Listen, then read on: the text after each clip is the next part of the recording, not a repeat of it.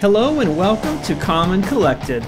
Let's take a look at the new 1/64th scale Hot Wheels RC cars. We've got both the Nissan GTR R35 and the Rodger Dodger. We're going to unbox them, see how they work, race them on a Crash Racers figure 8 track, and see how they do on a Hot Wheels track layout with no boosters or kickers. We found these at Target, but as of the time of the video recording, they are available on Amazon as well, for the regular retail price of only $20. We'll put links in the description below. Each package includes one vehicle, one controller, and one ramp that you can use to have your RC enter a Hot Wheels track builder system from a hard floor. The car won't really work on carpet, the wheels will just spin.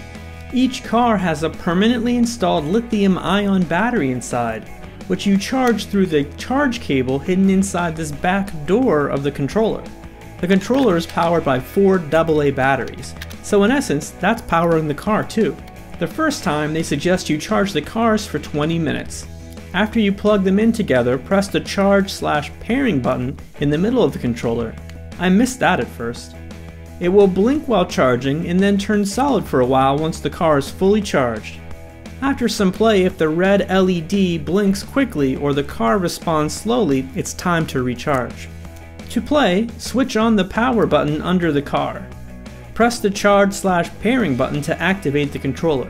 The LED should light solid, and you can test it by pressing one of the joysticks.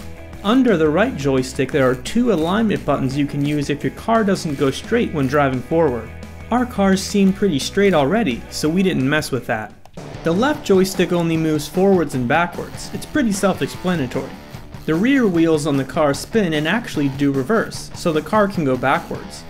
The speed does vary with how far you press the joystick, so you can get it to go slowly, but it's not easy.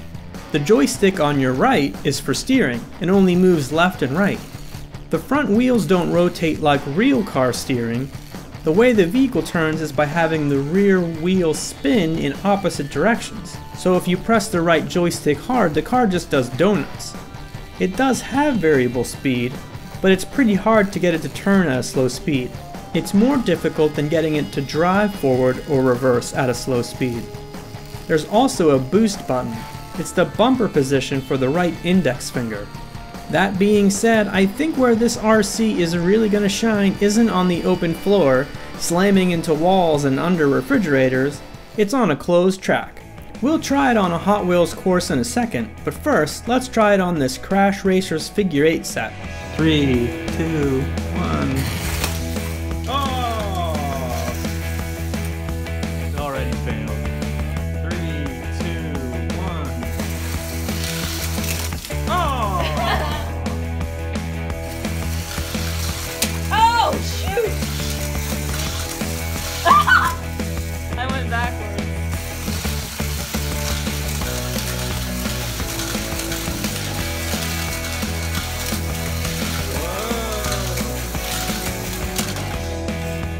This track being 2 cars wide makes it fun for passing and crashes, especially in the figure 8 layout. Crashing these cars may not be the best idea if you want them to last more than a day. It shows how well the course works if that's what you like. Maybe it'll be a little safer in an oval layout. Here I made a Hot Wheels layout with 2 lanes, so there's no crashing.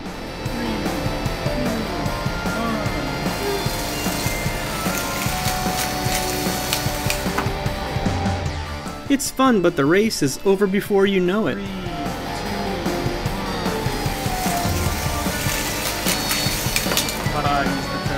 It may be better to build a closed circuit course so the cars can keep going around. We combine the 2 lanes into one big loop.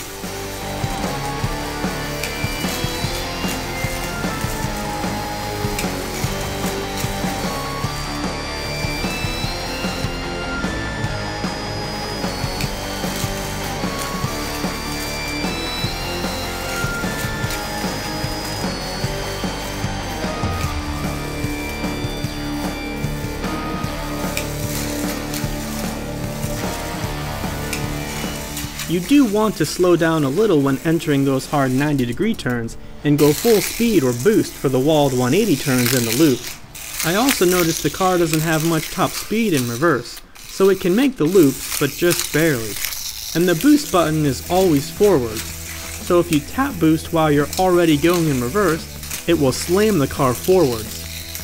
At this point, the possibilities are endless. Just get out all of your track builder pieces and leave those boosters and kickers behind, and see what you can build. What kind of closed circuit Hot Wheels track layout can you make? How many laps can you do without crashing?